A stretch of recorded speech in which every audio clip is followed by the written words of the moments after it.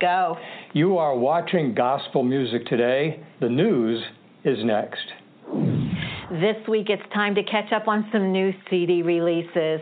The group that started many years ago as the Hayes family with Howard and Lucy Hayes and their children is now the Mylan Hayes family. They have a new CD entitled Enjoy the Journey.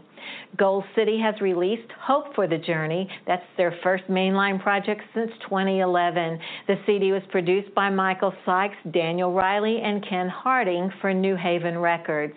The Guardians have added Pat Barker as their bass singer, and they have officially become a quartet with the release of Ready for Revival. The CD was produced by Wayne Hahn and John Darren Rousey for Stowtown Records. Riley Harrison Clark of Tribute Quartet has released his first solo project, Welcome to Me, and that's on Daywind Records. Sunday Drive's new CD is A Million Miles on the Crossroads Music Group Sunlight label. The project was produced by Jeff Collins. That's a look at some of the happenings in the world of Southern Gospel. You can keep up with the latest Southern Gospel news by reading SGN Scoops digital magazine. Take a look at their website at sgnscoops.com. And you can find more Southern Gospel news at our website, gospelmusictoday.com. We have been on the road. Yes, we have. We've been to the Memphis Quartet show, and we loved going there. We saw Gold City that week while we were there, and I believe you have a clip. Yes, we do.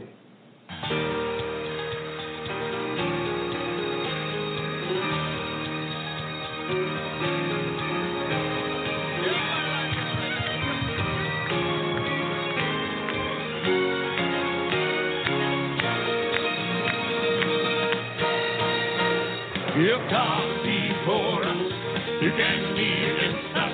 No enemy can stand against the power of His word. If God be for us, who can be against us? We are more than conquerors through our risen Lord. I've spent many days walking through the valley, wondering if everything was gonna turn out right. My eyes were blinded by my own delusion, but praise the Lord, down on my knees one day I saw the Lord. If God be for us, who can be against us? No enemy can stand against the power of His word. If God be for us, who can be against us? We are more than conquerors through our risen Lord.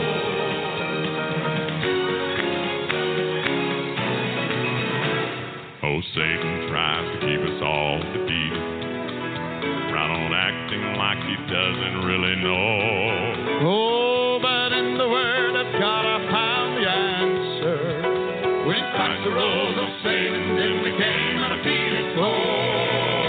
If God be for us, who can be against us? No enemy can stand against the power of His word. Well, if God be for us, who can be against us? We are more than conquerors through our risen Lord.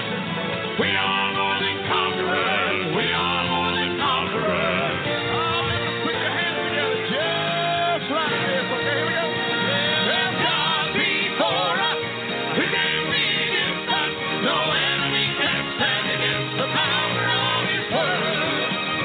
If God be for us, who can be against us? We are more than conquerors through our risen Lord. We are more than conquerors. We are more than conquerors through our risen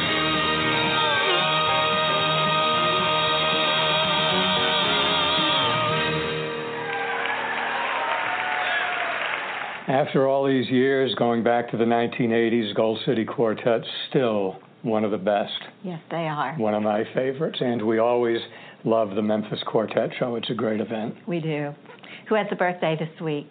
Happy birthday to Scott Brand. Scott sings with Gold City Quartet, and his birthday is on April 24. And we wish a happy birthday to all our Southern Gospel friends. We have more exclusive video from Gold City Quartet coming up in today's program. But first, Jean has been listening to some new music. A Closer Walk by Sherry Ann is a new CD. It was produced by Nick Bruno. It's a collection of well-known songs such as I Can't Even Walk, Just a Closer Walk, and The Rose. One of the songs was written by Sherry Ann, and it's called Singing This Song to You. My favorite on the CD is Old Friends. That's A Closer Walk by Sherry Ann. This is a concert update from Gospel Music Today. Heartfelt will sing at David Street Church of God in Cartersville, Georgia on May 4 at 7 p.m. If you're looking for a concert near you, check the search engine at gospelgigs.com. It's very easy to use, and you can always use the links at our website, gospelmusictoday.com. Gospel Messengers began performing in 2006. The formation of this father and sons trio was inspired by a love for the Lord and a desire to lift up His name through the tremendous and unique form of Southern gospel music. The Southards, Bart, Dennis, Daniel, and sound technician manager Gwen are dedicated to achieving an ever-increasing level of musical excellence and spiritual devotion. Throughout their 12 years of ministry, they have presented the gospel in a style reminiscent of the great performers of the 50s, 60s, and 70s. You can find out more about this week's feature group from Illinois at gospelmessengersministry.org. We have more exclusive concert video coming up. This is from the Memphis Quartet show. Gold City Quartet sang, and that is next on Gospel Music Today.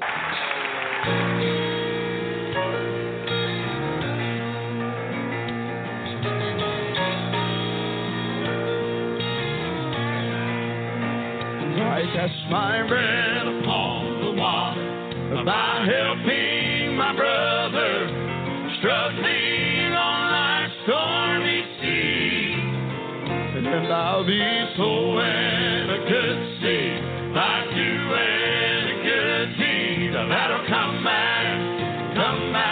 to me. Oh, well, I picked up the good book and took me a long look.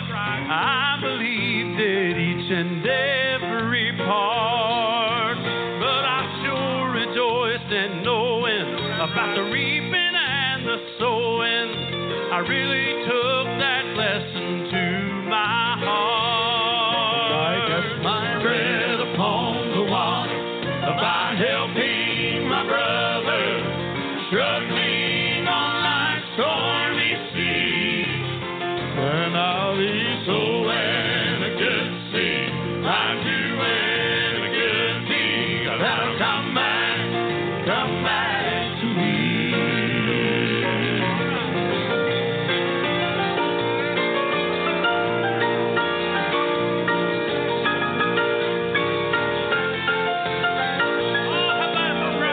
Well, I can't buy my way to heaven, but there's a heaven waiting, purchased by a good and loving Lord. And I'll go on striving, trusting and surviving. Well, I'm holding on, expecting my reward. I cast my bread upon the water by helping my brother struggling on life's stormy sea, and I'll be sowing a good seed by doing a good deed that'll come back to me.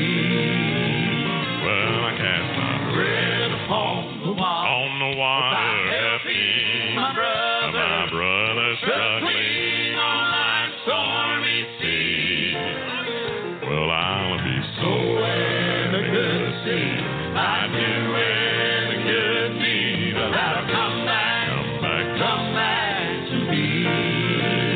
Well, I cast my bread upon the water by helping my brother struggling on life's stormy sea, and I'll be sowing a good seed by doing a good deed that'll come back. Coming up next on Gospel Music Today, Ken visits with Donnie Williamson and Darren Abear of the Williamsons.